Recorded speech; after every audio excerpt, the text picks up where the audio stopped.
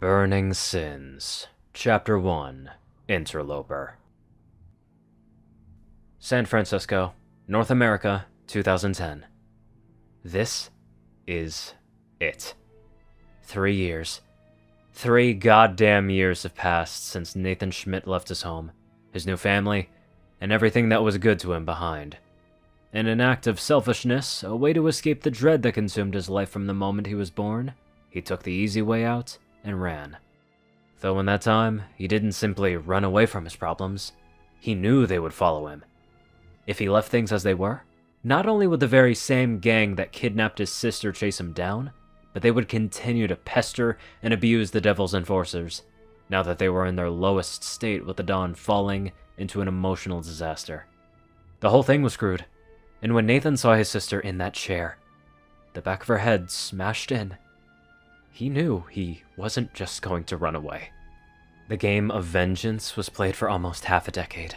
The various expanded bases and operations of the vicious gang called the Pathogens being his target all across England, and soon the United States. Months had rolled by before one of them was toppled, then another days after. One by one they all fell, member by member, base by base. His anger drove him to do the impossible. His grief always pushed him forward. It was his fault, after all. His actions and inaction rendered the family he was employed into a vulnerable mess. He came into this profession and he was nothing but a curse to them. Several business ventures were turned into a shootout because of him. The Dawn's wife was murdered, his sister kidnapped and slaughtered. He should have known things would have turned out this way. He should have known bad things happen in bad business. They would have been better off on the street. But it's too late to take any of that back now. Maya is dead, and Nathan wants revenge. He's let that genocidal vengeance build inside of him. That desire to kill. That desire to destroy. 3 years of it festering in his heart had taken him over, and devoured everything he felt was good in him. It has long since taken him over. But now that he's here, at the last stretch of his vengeful journey, that meaning has changed. How many more lives were destroyed in shootings and firefights with the Pathogens?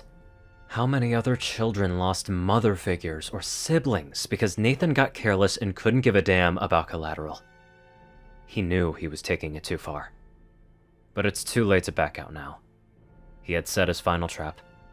By robbing a bank that was being strong-armed by the Pathogens for longer than Nathan's been alive, he's attracted their attention. The loot now sits below him, tethered and wrapped in the middle of an abandoned warehouse. With makeshift explosives, Molotov cocktails tied to ropes above the floor, and the floor itself lathered in gasoline, Nathan had armed himself, readying one of the many rifles he had taken off of the corpses of the gang members. Kneeling down behind the thick boards covering the sides of the catwalk he posted himself on, he watched as the doors to the warehouse opened. Several members walking in with guns, raised and alert. Keeping himself hidden and quiet as they moved along the bottom floor, Nathan waited to see how many there were before making his move. Seeing at least a dozen present, he knew there were going to be more waiting outside. Lighting a match on his boot, he held it over the edge, taking bated breaths as they approached the gift-wrap pile of earnings. When they all surrounded or got close to it, he let it drop. The second the fire went up, pandemonium swept through the last bastion of the gang's offensive force. Engulfed by the flames, the ones that had been at the thickest of the gasoline went up instantly, dying with their screams as they collapsed in flailing heaps. Raising his rifle, Nathan aimed for the doors and windows. Seeing many more were indeed outside. Firing his weapon, he killed one off, startling the rest before another dropped. Now alarmed and aware of his presence, Nathan made his way down the catwalk and stuck the barrel of his rifle through another hole in the boards, taking aim and laying down 2 others just as they were getting confident. At this point, the team outside were making their way in, heading through entrances that were safer than the ones spewing the deadly flames. As one stepped through, his foot snatched a wire, and a Molotov dropped on top of him, rendering him the same searing, screaming morsel his friends were roasted into. Reloading more cartridges into the rifle, Nathan struck down 3 more Pathogens before the fire inside began to die away. Some of the men on the other side of the building got the water pump nearby to start working again. and punctured a big enough hole for the unused water to spill into the warehouse floor. Grimacing at his luck, Nathan placed the rifle down and rushed off to the west platform, going into the office side just as some of the gang members saw him. Hey, there! He went in there! The doors and windows are barricaded. Some of them are even rigged! One of the members stepped forward, dressed differently than the rest. Puffing out a cloud of smoke from the cigarette he had in his lips, he huffed to the setup in front of him. Gotta admit, he's as clever as ever, luring us to the gold and lighting the place ablaze. He took the cigarette out, flicking it into the water. Find him. Get in there by any means and snuff him out. The boss will be happy to hear we finally ended Cerberus. Ah yes, Cerberus. Nathan knew that name well. It was his nickname. His calling card, if you will. In Greek lore, that dog was a monstrous beast that oversaw the underworld. Though he was nominally a hellhound, Cerberus was not evil. Another working dog, just like him. Kind of poetic for a gang to give him such a name. Nevertheless, this hellhound is finishing his work, and this cute little merry band of thugs isn't going to stop him. Taking up another post inside the center office in the complex floor, he waited to hear the sound of one of the doors or windows being broken in. Nathan was almost about to put an ear to the floor, but jerked back up as one of them was shattered to his far left, an explosion following suit, and taking out another 4 members. A series of curses followed as Nathan crouched to the side of the office near the explosion, drawing his pistol, and firing upon the men that came in after the explosion's aftermath settled. The first of them died instantly, while 2 more choked on their own fluids when the bullets pierced their necks. The elite standing behind them ducked in cover. Damn it, kill him! He's in the center office! Nathan ducked back down and ran to the side. Hiding behind a post that was reinforced with rebar, the bullets didn't pass through it.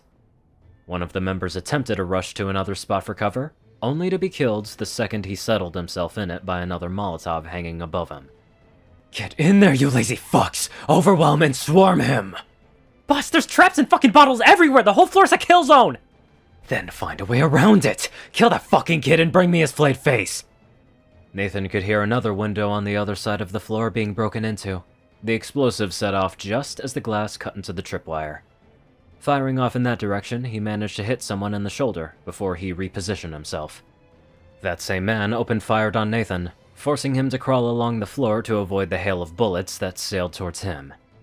Getting back to a sturdy cover, he snagged a small bag from a nearby desk, taking out another makeshift explosive and pulling its string. Tossing it out into the open, he covered his eyes as the tin can exploded, and a thick white powder blinded the pathogens coming in from that way. Putting on a pair of goggles, Nathan killed off the injured man along with his companion before refocusing on the main entrance to the room. Seeing a small group of what was left coming in, he shimmied over to a barrel of water, tipping it over and sending a small wave towards them. Plugging in the landline phone, he cut the wire attached to the phone itself and tossed it into the water, electrocuting the remaining men save for the elite. Watching his men get fried, he stumbled away, gulping down a lump in his throat before tossing his gun away. Fuck this! Nathan could hear him taking off away from the door. Tucking the wire from the water, he waited for the last bit of voltage to discharge before running after the elite. Coming back out on the catwalk, he could see him reaching the stairs and making his way down. Taking one of the submachine guns off of a dead pathogen, he aimed at the stairs and let loose, a flurry of lead peppering the only way down to the bottom floor. The elite was only so lucky to be hit with just one of the bullets. It penetrated his knee on contact, shattering his kneecap and causing him to double over and fall down the stairs. Groaning and yelling at the pain in his leg and the bruises he got, Nathan strode after him, walking across the catwalk and heading down the steps. The elite looked up at him as he stormed towards him, taking aim for his face. Wait, you want Packy, right? That's who you're looking for? Nathan rose an eyebrow, lowering his pistol slightly at the name. Packy? Who are you talking about? Packy. His real name is Paxton Mahler. He's the last founder of the gang. The last leader we got. It's him you want, right? I can tell you where he is if you let me go. Nathan stared at the cowardly elite before aiming at his head again. Talk. There's a mansion in Pacific Heights. It was owned by a high-end family. We took it over. You can find him there, along with the best of us guarding him. My guess is you won't even get within a mile of him before... The elite's head fell back as Nathan fired a bullet into his eye, killing him instantly. Lowering his pistol, the hooded Cerberus glanced up at the exit, seeing the sun that was about to set. If the leader really was at that mansion, he wasn't going anywhere anytime soon. A perfect time for a house invasion. That's usually how it ends, right? They plead for their life with information, and then next thing you know, they just die. Anywho, let's get on to our alive donators. Top donators: Jessie Smith, Star 630, BadassWaffle, Only One Thing, Ceru, Orion, and Caladis. Matchbook, Jock, Luciisu, Darkside, Rayden, Narwhals, Blackmoonheart, Pastel, Skyhouse, Rolan, Sorbether, Mordred, Nakao, Lyra, Runescypher, Will, Chris, Twinkie, Rysel, Shadowmoon, Luigi, Chancer Crest, Big Smoke, Bobcat, Murder Princess, Jet, Little Mighty, and many more awesome people. Thank you all so much for watching this video, and live life to the fullest.